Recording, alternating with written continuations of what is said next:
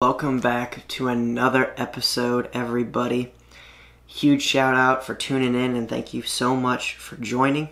Today's episode is going to be called Scuttlebutt. Scuttlebutt. That's what the method is that we're going to use today to find specifically stocks of value. And then we are going to go into the method, why we use this method, what the method, what do you get out of this method, and etc. So stay tuned. So what is a scuttlebutt? It sounds like a weird, is it a bug? It sounds really weird. So scuttlebutt is actually a noun. It's informal use in North America, and it's used for rumor or gossip.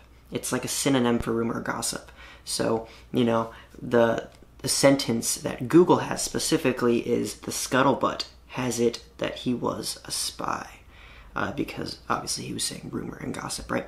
So that's what scuttlebutt is. Now, how do you apply scuttlebutt to investing?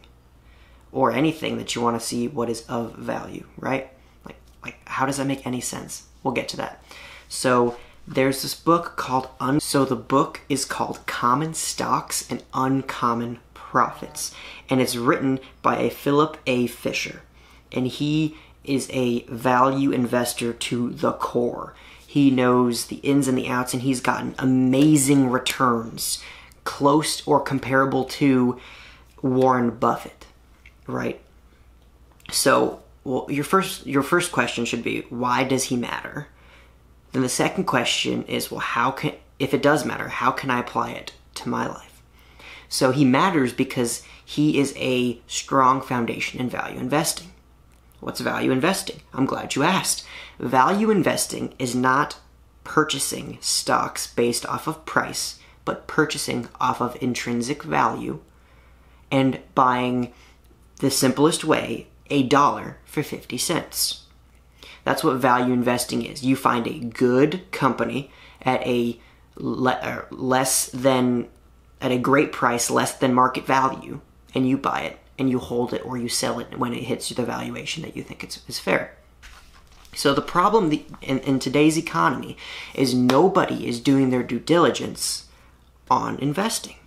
And I am not a certified investor, so don't take my advice, as plain as, as fact.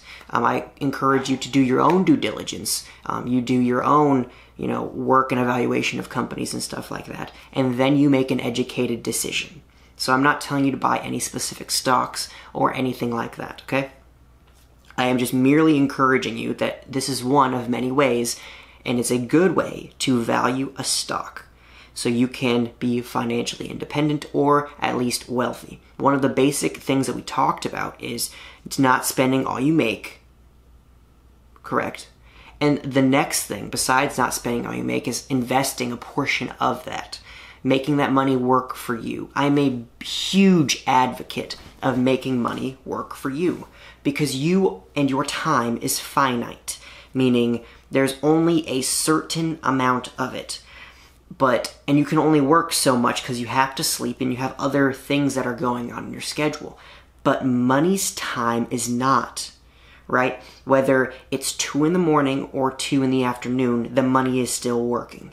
Whether it's Christmas, it doesn't take holidays, right? So your money can continue to work for you. So this is the scuttlebutt method. I encourage you to take notes, and if all 15 steps, all 15 boxes are checked, then you know that it is a company that you can further dive into. And the best way in order for me to define this is imagine every single company on the stock market.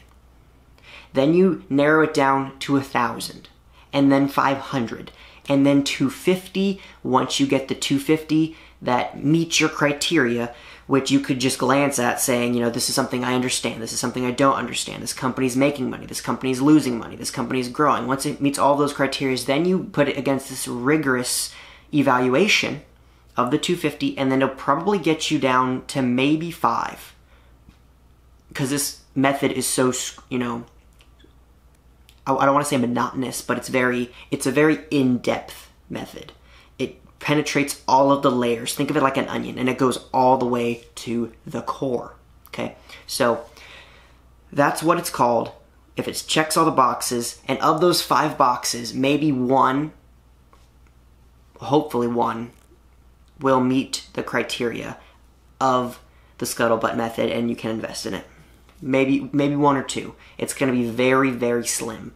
So it's going to take a lot of time, a lot of effort, but if you don't want to lose your money in the stock market, I encourage you to do this. And of course, you can still lose your money, but when you know and you have targeted your audience and you've targeted, the stocks that you want to do, and you've done an ample amount of research looking at 10Ks, looking at 8Ks, and looking at their balance sheet, their cash flow, then you can make an educated decision with the lowest amount of risk.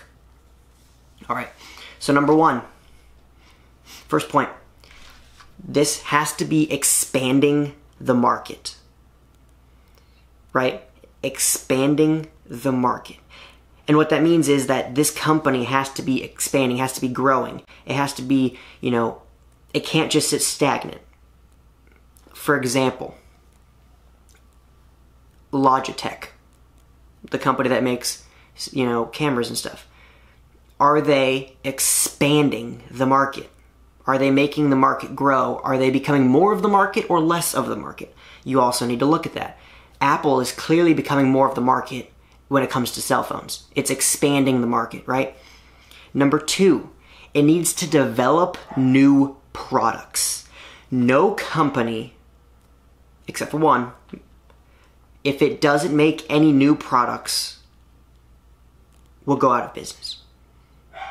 For example, Coca-Cola is the only company that I know of that if they didn't do anything besides Coke, that they would still be in business. That's why all of these companies are research and development and R&D and doing all these things so they can have new products, because you have to grow in order to keep up. I will read you. It's called, I think it's the Queen's problem, or it's a Queen's hypothesis, I think. Queen's hypothesis. So this is called the Queen's hypothesis. Now here you see it takes all the running you can do to keep in the same place. If you want to get somewhere else, you must run at least twice as fast. And another one says, here you see it takes all the running you can do to keep in the same place.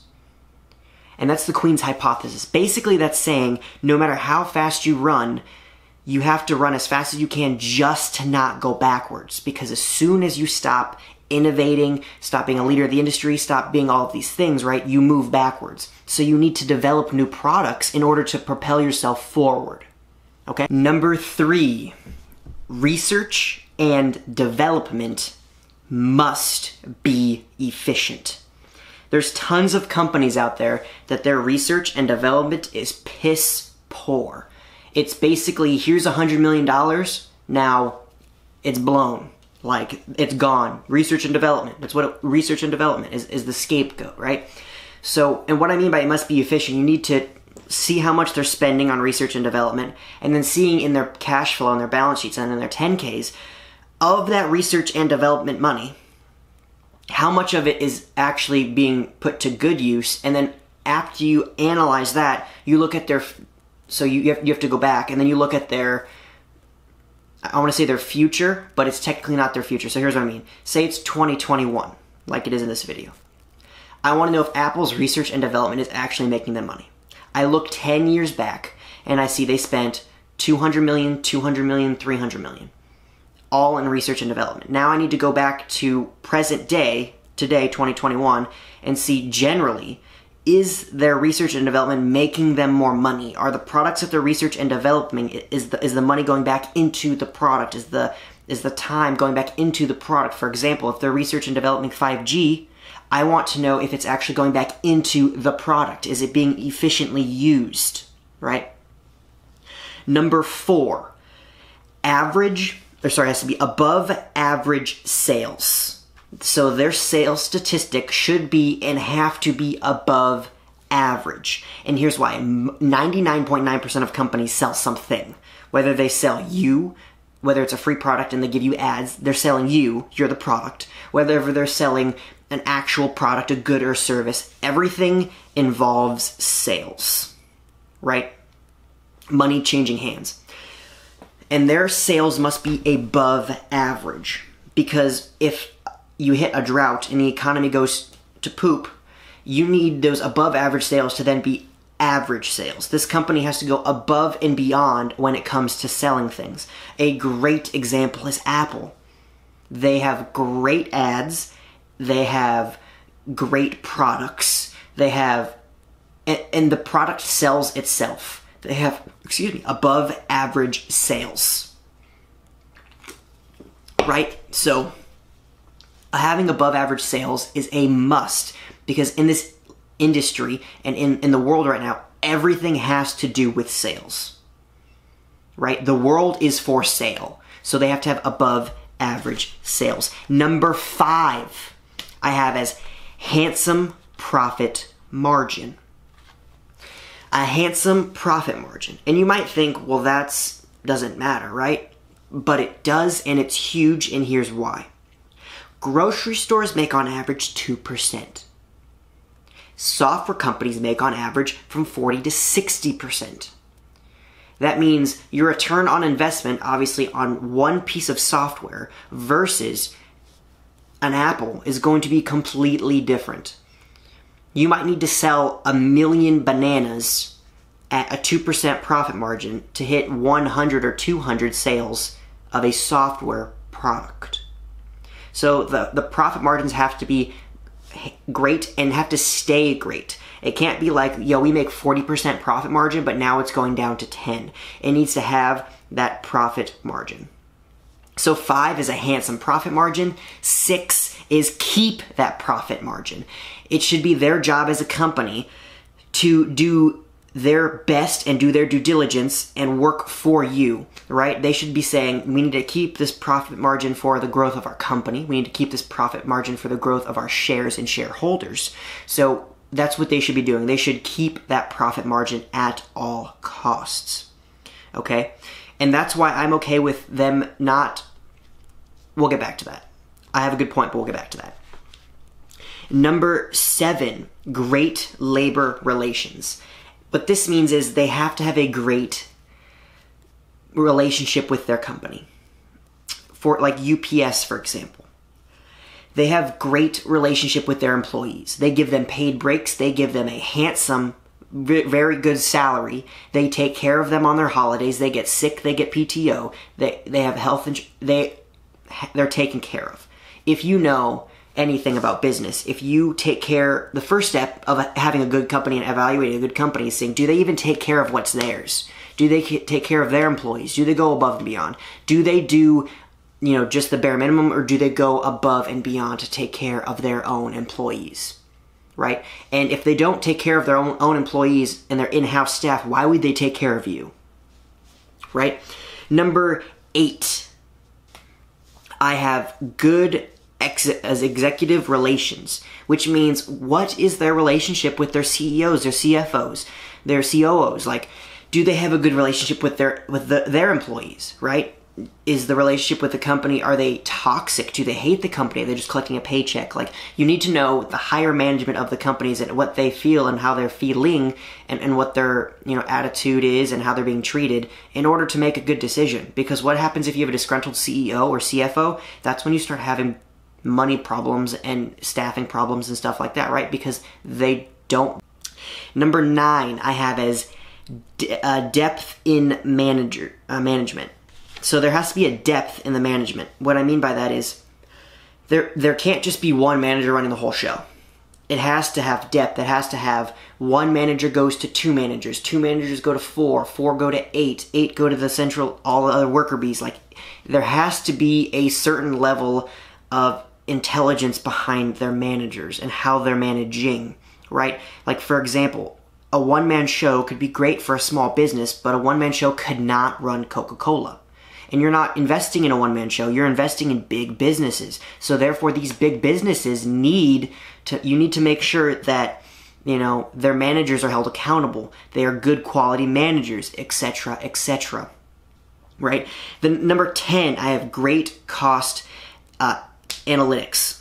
And what I mean by that is they're paying they're paying the best cost they can for things. They're negotiating things to get cheaper. They're buying things at a discounted rate. They're not paying dividends because that dividend can be reinvested into the company at a greater rate than paying out the dividends. Like, you need to make sure that they really care about the cost. Because if they don't care about the cost and they just want to please the shareholders, right, then your stock price is going to go down. Or it might go up, but it's going to be an artificial, it's not going to go up for real. It's going to be artificial, right?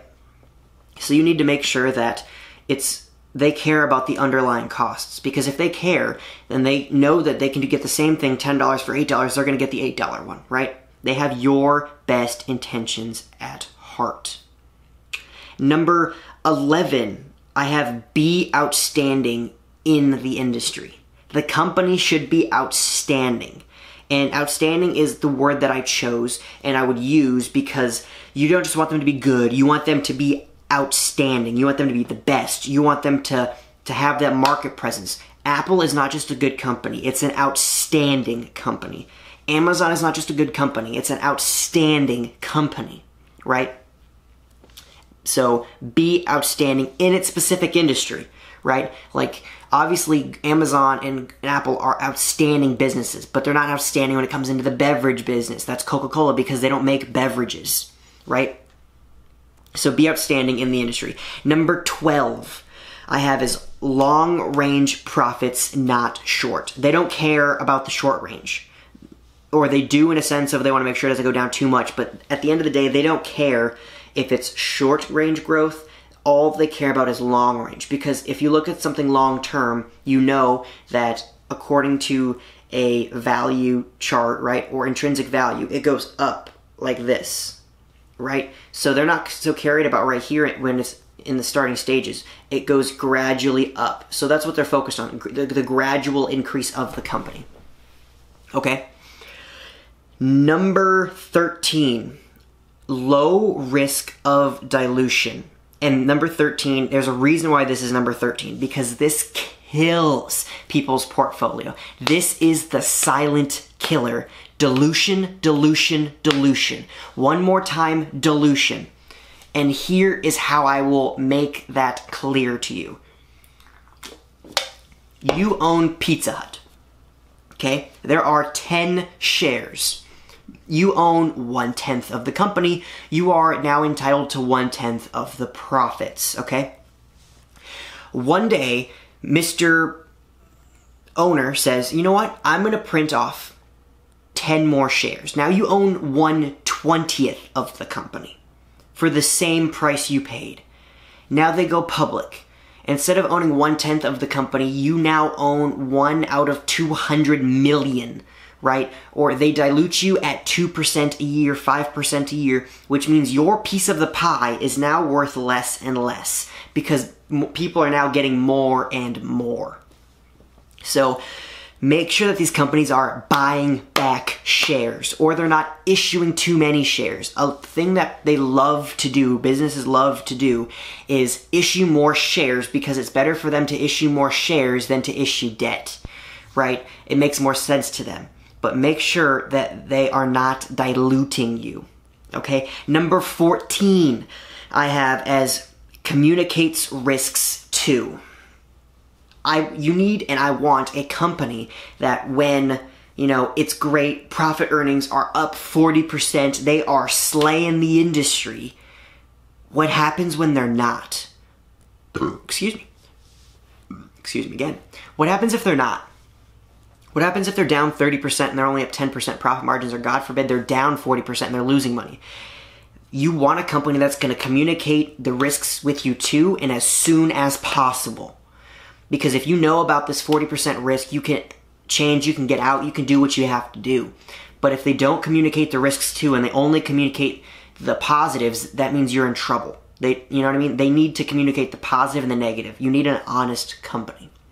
And the last thing that I have is number 15, unquestionable integrity. Don't trust a liar is what I have in quotes, and this is the only one on the list that's an absolute.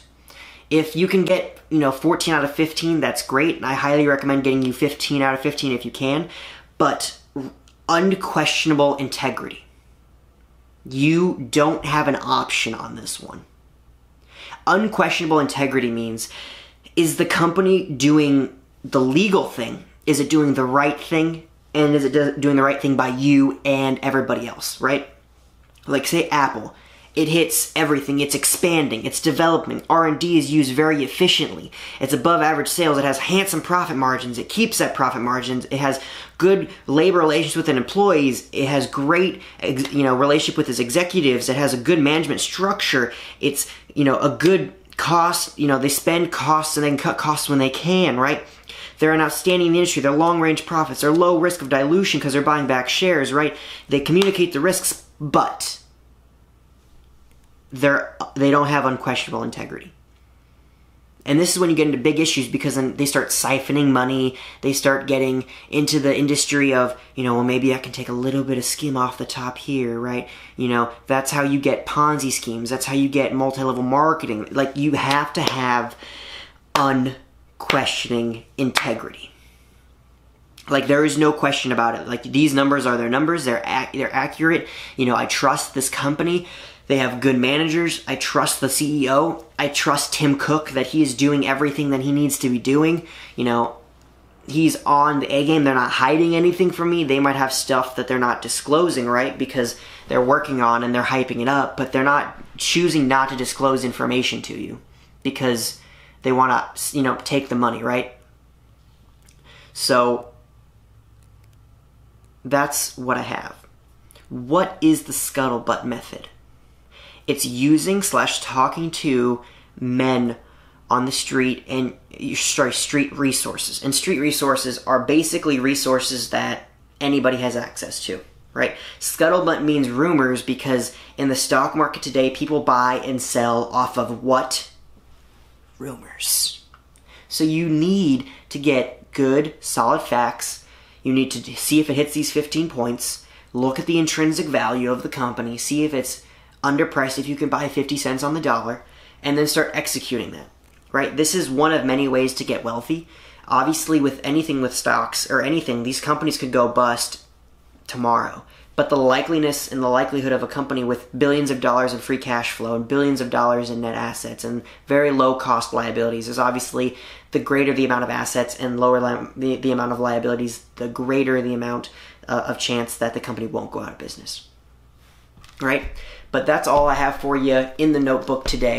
The Scuttlebutt method, hit all 15, check the value of the stock, check the price of the stock, and remember, value and price very seldomly hit, but when they do, you buy underneath the value and you sell above the value.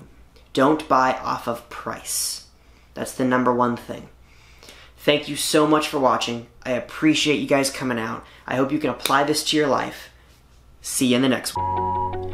This video is sponsored by The Candor Wellness.